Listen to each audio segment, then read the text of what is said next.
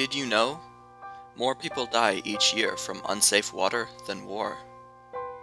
Clean water is something that we in the United States take for granted. When we get thirsty, we get a glass of water.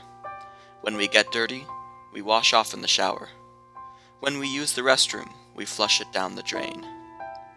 Every household, workplace, and school has direct and immediate access to clean water, and that's how we expect it to be. However, that's not how it is everywhere. In many developing countries, it used to be common for water to be drawn from a river or a lake, because it was clean.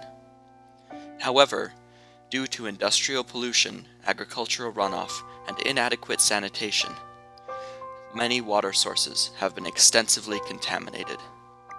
Often, governments don't have enough money to properly fund the formation and maintenance of water treatment and distribution infrastructure. Following World War II, developing countries saw an increase in privatization of water.